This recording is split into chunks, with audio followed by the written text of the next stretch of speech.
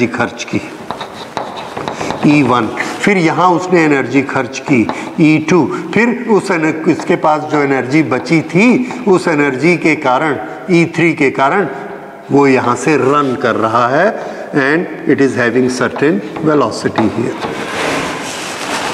इस तरह से उसका एनर्जी का खर्च है। ये सब वर्क फंक्शन नहीं है। वर्क फंक्शन कौन सी एनर्जी है? सिर्फ ये वाली। ये जो एकदम सरफेस पर रखा हुआ इलेक्ट्रॉन है, इस पर जो हम एनर्जी दें, इस पर वर्क करें और ये बाहर आ जाए। बाहर आकर बस उतनी ही एनर्जी हमने दी कि ये बाहर आया और आकर रुक गया। इतनी भी एनर्जी नहीं बची कि वो इससे चल पाए। तो ये वाली जो एनर्जी है, this energy is work function. अगर हमने इसको एनर्जी दी और एनर्जी देके ये बाहर आया और दौड़ के ऐसे चला गया, तो वो हमारी एनर्जी वर्क फंक्शन नहीं है। It is work function plus kinetic energy. So work function is the energy just required to jump out from the surface without any velocity. Here it is minimum work required on electron to eject it out just from the surface of metal without having any velocity. So this is the purpose of without any velocity and just from the surface. Now I hope you understand this. Okay, now it depends upon the metal. Different metals have different force of attraction, different potential energy for their electrons, depends upon the configuration that we will discuss, and accordingly we have to work on it to bring them out. So there is a study and there is a chart which tells us that alkali metals, cesium, potassium, sodium, these which are having one electron in the outermost shell, outermost orbit, they have got minimum work function. थोड़ा सा work करते हैं, इनके electron बाहर आ जाते हैं। But if you go to platinum, see the work function is maximum and it needs lot of work if you want to take out प्लैटिनम्स electron. Simply same thing for निकल, gallium etcetera. So this is work function. Now how can we give energy two electron so that it comes out? That is ejection of electron. Ejection of electron can be done by three methods. We have to give them energy. Okay, so we give them energy by three methods. The first method is giving them energy with heat, thermal energy. And when we give them thermal energy, there is lot of agitation, its velocity increase and it becomes more than the escape velocity.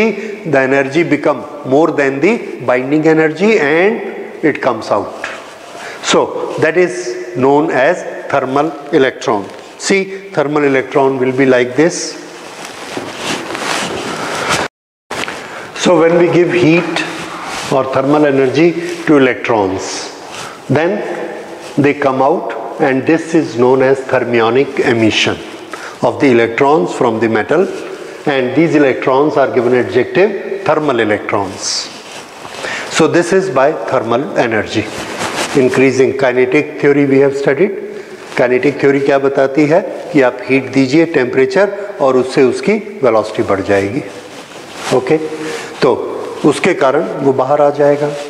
दूसरे तरह का है field emission. अगर हमने एक material के atom में यहाँ पर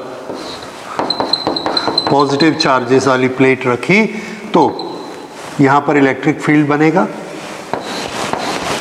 negative positive, this is electric field, और इस इलेक्ट्रॉन पर इधर फोर्स लगेगा E into electric field.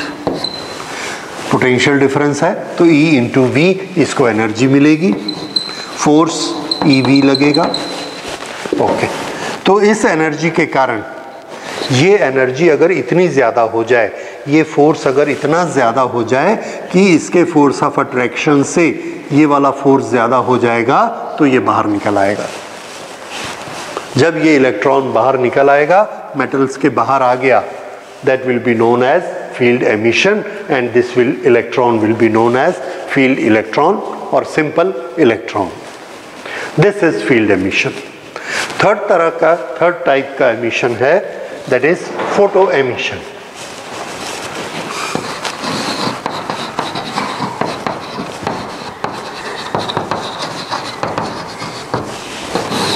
Photo emission.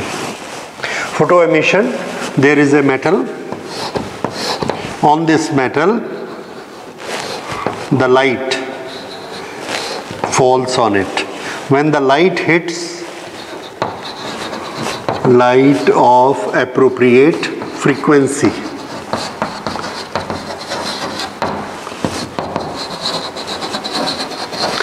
light or radiation, that means this may be ultraviolet, this may be X-ray, so any appropriate frequency which is powerful enough, if that strikes on the metal, we find that electron is ejected out.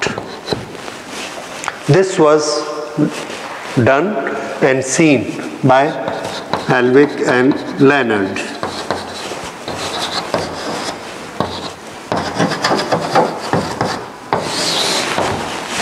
This experiment was done by them, it was seen by them. When the light falls on a zinc plate, it becomes positively charged. What does that mean? Electrons have moved out. Similarly, they tried it on many metals with ultraviolet. Then it was tried with the visible light. The visible light was not able to take out the electrons from copper or from platinum, nickel.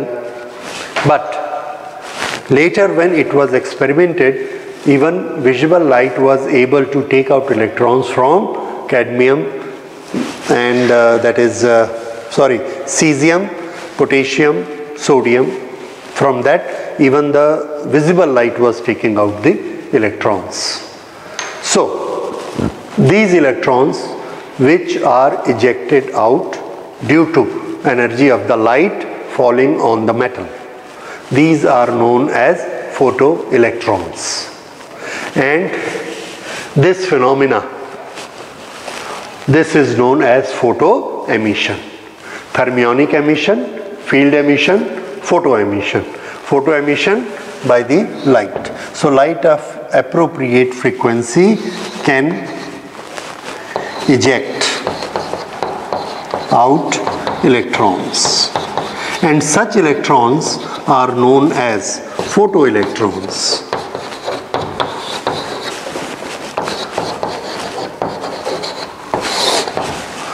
So, this is how electrons can be taken out. And what we are going to study now in the dual nature is when light is used to take out the electrons in the form of photoelectrons, then the light can be treated only as packets of energy, that is quantum of energy. If we take it as a light, the wave fronts of a particular amplitude falling continuously on the electron, then electron is not ejected out. If we take that format of giving energy.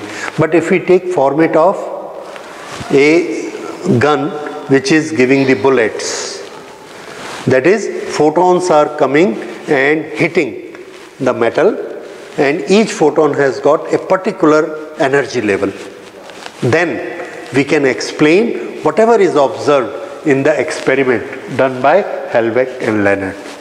So Helvig and Leonard experiment was a milestone to prove that light travels in the form of small packets of energy and not as a wavefront which is having amplitude, which is giving energy continuously. So that experiment, after knowing the character of electrons, what is the meaning of work function, now we will study the experiment in the next lecture, which will give us the relation between these electrons which are coming out, work function, and the energy in the packet as given by Max Planck What was that? H nu. So H nu, work function and energy of the electrons. How these were connected together by Helbig and Leonard's experiment, this we will study in the next lecture. Thank you.